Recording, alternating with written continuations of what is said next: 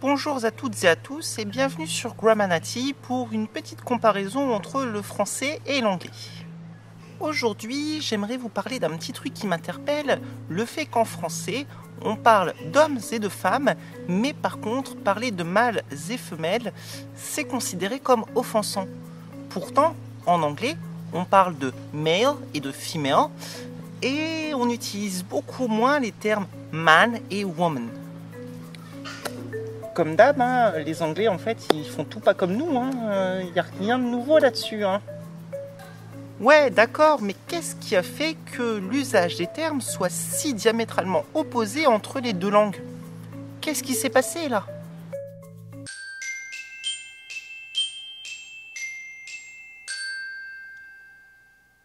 Parce que bon, après tout, la grammaire du français et de l'anglais n'est vraiment pas si différente sur ce point. Alors pourquoi? En effet, male, female, mâle et femelle sont considérés à la fois comme des adjectifs et des noms par les deux langues. Quant aux termes man, woman, homme et femme, ces termes sont tous considérés comme des noms dans les deux langues. Donc d'où vient cette différence? Pourquoi une différence là où il n'y a pas lieu d'en avoir une? La première raison qui a joué, je pense, c'est qu'en français, on peut mettre deux noms côte à côte pour former un sujet. L'un des deux noms servira en sorte d'adjectif à l'autre. C'est ce qu'on appelle une apposition. Vous le voyez notamment dans des exemples comme Dr Queen, femme médecin, ou alors une femme première ministre. Vous savez, cette femme qu'on voit partout et qui a fait plein de choses extraordinaires, mais qui n'a pas le moindre nom. Eh bien, c'est elle dont je parle. Bien sûr, en anglais, l'apposition existe aussi, mais souvent elle est plus utilisée pour mettre ensemble deux groupes nominaux, généralement séparés par une ponctuation, comme par exemple « the living room »,« the biggest room in the house ». Mais techniquement, rien n'interdit aux Anglais de dire « a woman doctor » plutôt que « a female doctor », mais ça leur fera quand même beaucoup plus bizarre. Pour moi, ce qui a le plus joué sur ce point-là, c'est qu'en français, les termes mâle et femelle sont perçus très négativement lorsqu'ils s'appliquent à des personnes humaines. Et du coup, utiliser mâle et femelle pour parler de personnes humaines, c'est soit considéré comme très ridicule, soit considéré comme insultant. Pour le français, mâle et femelle sont réservés aux animaux, alors que les humains, eux, ont des termes bien à eux, homme et femme. Alors que l'anglais, lui, considère qu'après tout, les humains sont des animaux comme les autres et qu'il n'y a pas de raison de ne pas pouvoir les appeler male, female, man et woman. Mais bien sûr, pour les Anglais aussi, on ne parle pas de man et woman pour parler des animaux. Et si les deux avaient partiellement raison dans l'utilisation des termes? Pourquoi pas? Chez les anglophones, l'utilisation de female pour parler de femme est assez vivement critiquée. Et pour cause, ça réduit les femmes à leurs organes génitaux. Et cela s'ajoute au fait que bien souvent, c'est utilisé uniquement pour parler des femmes et pas des hommes qui seraient considérés comme les êtres humains par défaut. Mais le problème, à mon sens, c'est qu'on a dans les deux langues deux termes utilisés comme synonymes qui vont tenter de se battre pour dominer l'autre. Mais ces mots sont-ils vraiment les synonymes qu'ils semblent être? Et l'anglais n'a pas totalement tort en pensant que male et female sont des termes qui s'appliquent à tous les individus vivants, humains compris. Quand on regarde bien, les termes female, male, femelle, mâle sont des termes qui désignent le sexe biologique. Et quand je parle de sexe biologique, comprenez l'organe génital avec lequel l'individu va se reproduire ou non, en fait. Et à ce niveau-là, on n'est pas si différent des autres espèces d'animaux. On a aussi des organes génitaux et c'est pas un tabou. En revanche, le français marque aussi un point en disant que homme et femme sont des termes qui ne désignent uniquement des personnes humaines, même lorsqu'elles se font mordre par une araignée radioactive pour devenir l'homme araignée. Et en effet, les termes man, woman, homme, femme servent à décrire le genre d'un individu.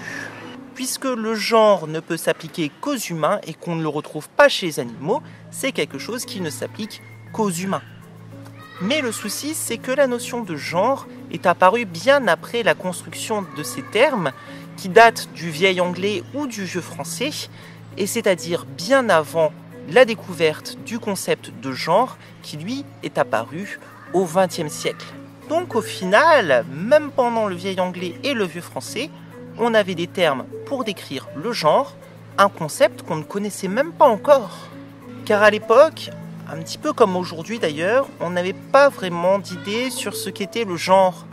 Et du coup, on avait un petit peu tendance à confondre genre et sexe biologique, en pensant juste que l'humain avait besoin d'un mot à part entière pour décrire ce qu'il était.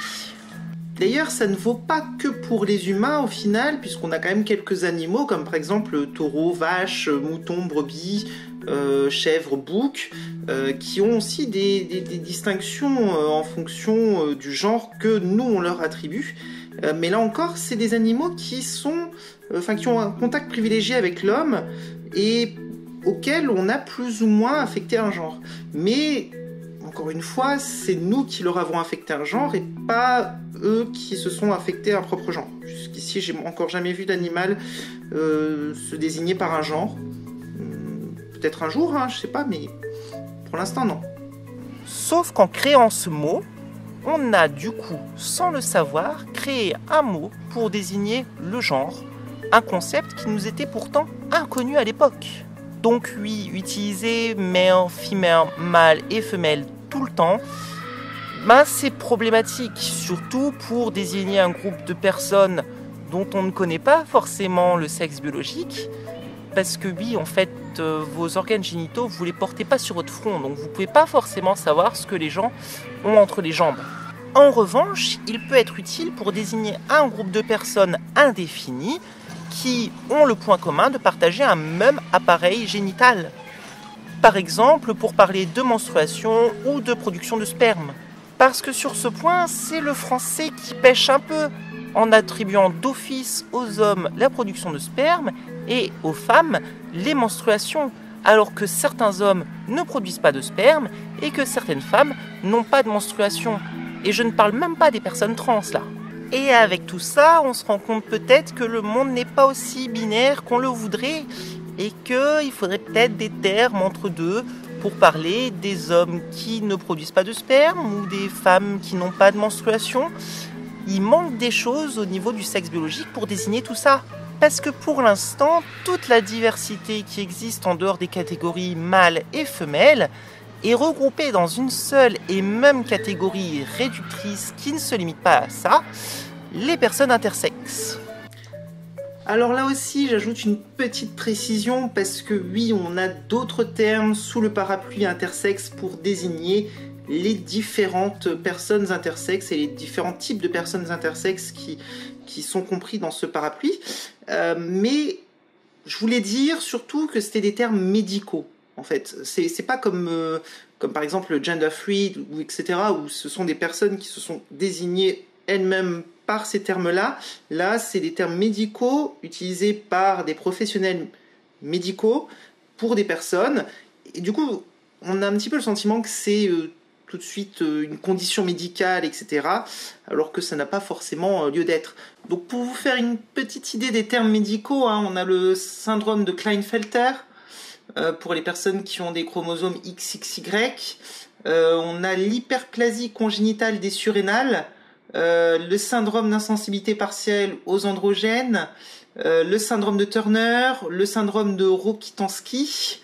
Enfin voilà, c'est des trucs qui sont pas évidents à prononcer et qui sont assez longs et développés, etc. On est loin vraiment des catégories hommes, femmes, gender free, genre, etc. qui sont assez simples et qui se sont vraiment en fait appropriés par les personnes concernées. Là, c'est vraiment quelque chose qu'on va aller poser sur quelqu'un et puis hop, basta quoi. Mais être une personne intersexe, ça ne se limite pas à avoir des organes génitaux ambigus, car parfois, ça concerne aussi des caractéristiques sexuelles secondaires, comme la barbe et les seins, qui sont aussi un produit du sexe biologique. Car oui, votre sexe biologique ne se limite pas à ce que vous avez sous la taille. Ça implique aussi vos chromosomes, un certain gène appelé SRY, au taux de testostérone que vous produisez et si vous êtes réceptif à cette testostérone, c'est-à-dire votre taux de sensibilité à la testostérone. Et tous ces éléments peuvent être contradictoires les uns avec les autres. D'ailleurs, on a beaucoup mieux décrit ce qui se situe en dehors des catégories hommes et femmes, en créant des sous-catégories à la catégorie des personnes non binaires, comme par exemple agenre, gender fluid, demi-boy, demi-girl, et il y en a tellement d'autres, ce qui montre une plus grande richesse de vocabulaire pour décrire le genre que ce qu'on a actuellement pour décrire le sexe biologique. J'espère que cet épisode vous a plu et que vous avez appris des choses sur l'emploi des termes mâle et femelle en anglais et en français. Vous pouvez toujours mettre un pouce vers le haut, partager cette vidéo ou encore vous abonner. On se retrouve une prochaine fois pour comprendre les différences qu'il y a entre le français et l'anglais. Et en attendant, s'il vous plaît, ne soyez pas des grammanati.